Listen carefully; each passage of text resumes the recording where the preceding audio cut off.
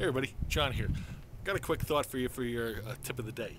What I want you to do is go to your place like a Dollar General or Dollar Tree or whatever, and they're going to have, even Home Depot, they're going to have these solar lights that people mark their like driveways and their walkways with.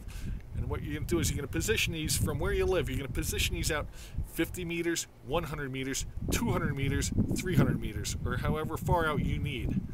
If you need to ask why, I'm not going to tell you. But if you got it, 50 meters, 100 meters, 200, 300, there you go. The other thing is, if you live in a neighborhood and have similar concerns, you can start at your house, work your way towards the mailbox, and then work your way up the street. And maybe ask your neighbor, hey, do you mind if I put this in your yard at 200 meters from my house or whatever? And tell them something bullshit like, in case the street lights go out. That way, this is, a marker, blah, blah, blah. And at least you know. There you go. It's John with your quick tip of the day. All right, talk to you later. Bye.